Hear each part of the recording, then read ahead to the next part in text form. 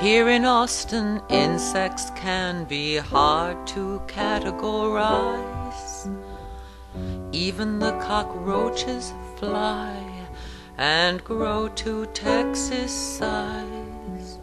I am not bug phobic, but I really want to know which ones are the good guys and which ones ought to go.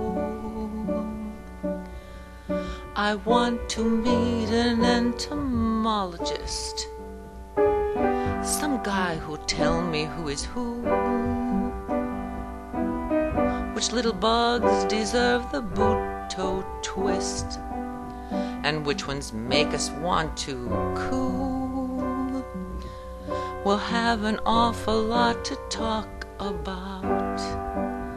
How many times can sphinx moths mate? And if we hit it off, I might find out he's single and he wants to date. The entomologist and I might date. But when we get around to hugs, it might be hard to be affectionate. When he investigates my bugs, we will not emulate the fantasies. If we should then proceed to bed, none of my favorite sexual fantasies conclude with biting off his head.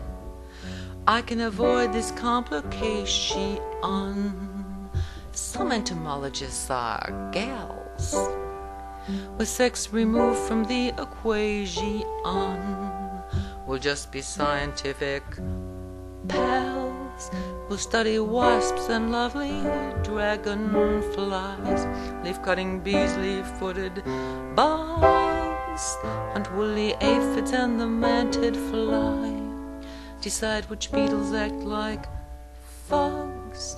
I'll get a pack of glassine envelopes and buy a cute collector's jar.